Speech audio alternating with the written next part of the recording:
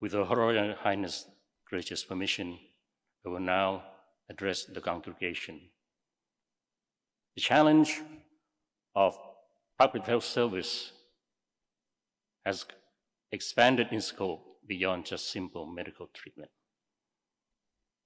It now encompasses the issue of environmental protection, the issue of making a livelihood possible in difficult areas for a lot of people at the far edge of the society, the issue of making public health service available geographically across the nation, and the very issue that has become the plague of humanity recently is the inequality in every facet of a human life.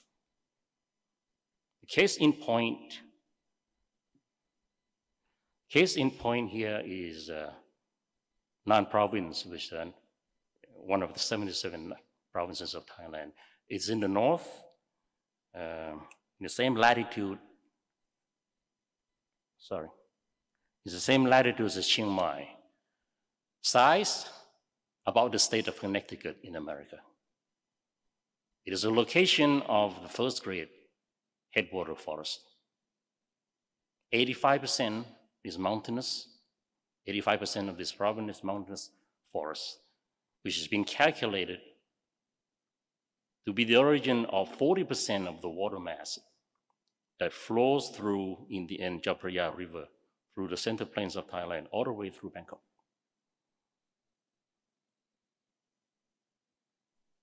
So this is not a more small item in terms of the health of the ecology for Thailand. But in the recent 15 years, we've lost a lot of these national forests. And it looks like this. There's no CG here. To 80%. This is an existential disaster in the making. Historical records have shown that past civilizations have disappeared because of destruction of the environment, being forest, being the river. This has to be treated. The cause is not just simply bandits coming and cutting around trees for logs. It's the onslaught of the urge to make economic gains, which is important to sustain human life. Economic interest is the issue that has to be managed. Take a look at this picture again. This is a national forest in Borneo. You can see it's green, but it's not the same green. On the right side is national forest. On the left side, look closely, is palm oil. The battle line is drawn here in the middle. But if the recent trends has any predictive capacity, we're going to lose this national forest. This battle line is going to move to the right for sure. It has happened here in Borneo. It has happened here to some extent in Nan forest. It has happened in the Amazon jungle. It's the way of the world at the moment. The economic interests seem to trump everybody. And unless we work to slow that down or even hopefully to reverse that, we're going to go into even bigger trouble in terms of having a good natural environment to live in, which is an important part of being healthy as a human being. How do we do this? In Nan, the issue is that people have no way to make a living in the forest. And Nan has been declared first grade kind of forest. Legally and ecologically, it should be only trees, big trees grown. But in that case, people have not enough land to work on, to make a living. Now that's a challenge that has not yet been resolved. That has not been made, but the attempt is being made. But in the end, we have to come to the acceptance. This is not going to go away because just trying to grow trees. it has to come together with the ability to sustain people's livelihood. By this empirical formula here, you can see that the issue of knowledge of capitalistic system has to come into play. We have to be able to allow people to make a living, but at the same time being able to save the forest, not to cut down everything. So it has to be explored under big trees, which non-forest is the case. What kind of agriculture can be acceptable? But whatever it is that we choose, we have to go by this empirical formula. We have to select crops that has a real market value. We have to be able to cultivate, to grow that meaningfully with all the the assistance, the supporting system, the genetics, the irrigation, the technology to make that into a reasonably valuable product that can sell profitably in the marketplace. Profit in itself is not good or bad, it's just part of a human life. But it has to be done with the consideration that in the end, all get a piece of that. The people in the whole throughout the production, the value chain of the production, and the forest must also be safe. In the end, the formula is very clear in the bottom box. If the earnings is not enough to keep the living, the livelihood, then either you go to the state for price guarantee, which is not something that's very sustainable actually, not recommendable, or you increase the areas of cutting down trees. We have to beat this. We have to do good enough in this kind of battle with the reality of the world. I have not solved any problem. I've just set out the agenda. I have to find resources, people who know various kinds of knowledge to come in and help to make this something that can be sustainable. Now, about the people living in the edge of the society. This is in cottage up on a mountain, Pukao mountain range in Nan, elevation 1,500 to 2,000 meters. In this picture, there are three generations. The one in the middle, kneeling over her daughter, is a healthcare cottage officer over his just born daughter, and the grandmother sat in the back. 3 generations of poverty.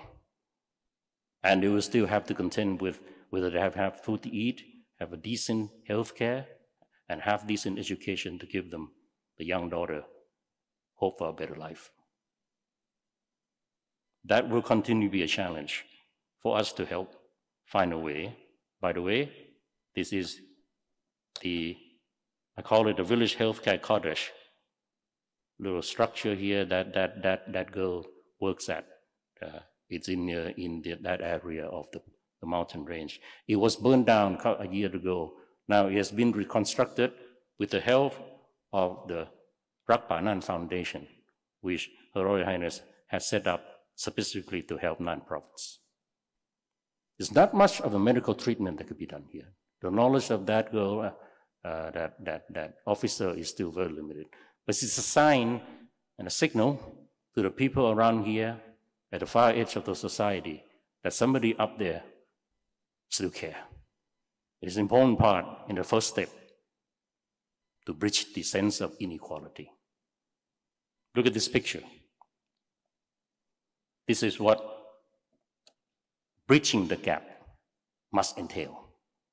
Aside from the issues of changing the economic structure, the political structure, that by the end, in any system in the human world, somebody is going to win big at the top, and other people are going to be left behind at the bottom of the heap.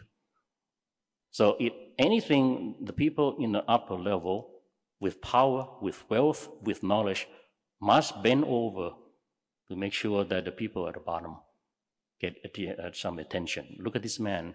He didn't come to here. He didn't have to come here in this arid and very poor area of Thailand. Somewhere. But he did. He stopped out, came on the car, bent over to ask the poor farmer and his young son whether he had enough to eat, whether they have enough decent health care, or have decent education for his son. Throughout 70 years of the glorious reign, His Majesty King Bhumibol the Great did this consistently and went a long way to make Thailand a better place on earth. Look at the body language in this picture here. There's a young boy, bewildered looking, trying to make sense of what his father saying to this man. His Majesty must also remember he was also like this when he was a young boy, sitting in the lap of his father, trying to make sense of what the man who he was looking at. Unfortunately, not long after this picture was taken, His Majesty was orphaned. Prince Mahidol passed away in 1929 at the age of not even 38. But throughout his way too short of a noble of a life, he served faithfully in his profession, being a medical doctor. In his last year of life, he served at the McCormick Hospital in Chiang Mai. Back then it was a rural area. McCormick Hospital was a missionary-run unit at the bottom rung of the Thai public health system. But here's the doctor was treating the poor patients. They remember him walking around at night, holding the lanterns, visiting the patients, doing menial work, cleaning these poor people, as a rural doctor is supposed to do. But he was the son of King Chulalongkorn the Great. But it doesn't matter. He served the people.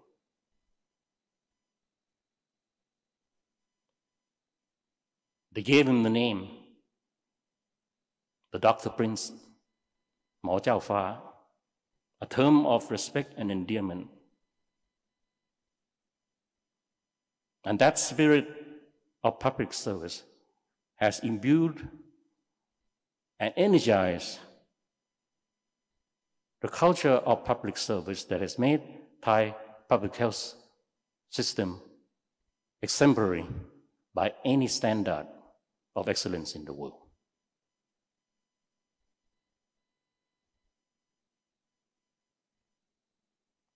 Prince Mahidol, the very namesake of the award, that over the past 30 years annually has recognized contribution towards advancement in medicine and public health service. And so the very namesake of this conference today, Prince Mahidol Award Conference, that draw people from 90 countries around the world to come here to remember with respect and with gratitude the Dr. Prince who gave his all in the service of his people. I am deeply honored and very grateful to have the opportunity to address this distinguished congregation. Thank you very much.